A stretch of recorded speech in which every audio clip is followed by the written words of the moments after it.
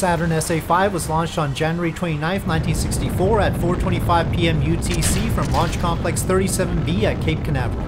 It was the first orbital launch of the Saturn I rocket, having been preceded by 4 suborbital tests of just the first stage. It carried a ballast payload of 10.6 tons and put a total of 17 tons into orbit, the largest payload to orbit achieved to that point. This was the first time the United States had bested the maximum payload capacity of a Soviet rocket.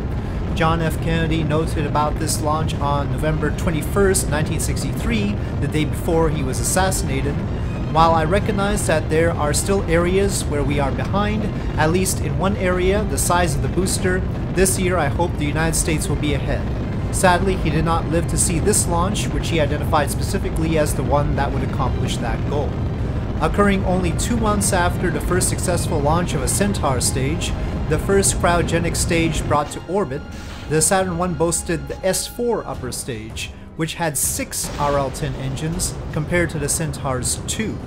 The 6 engines were tilted to ensure each engine's thrust was directed through the center of mass so that the stage could compensate for an engine loss.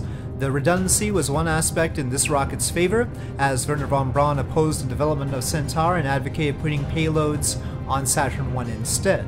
The cost was the main problem for Saturn I, as its 8-engine first stage and 6-engine second stage added up to a significant price tag.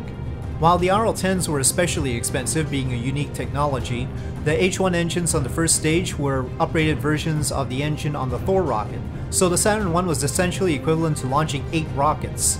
That fact was made very apparent by the fact that its first stage is actually 8 Redstone rocket tanks strapped together around a Jupiter rocket tank.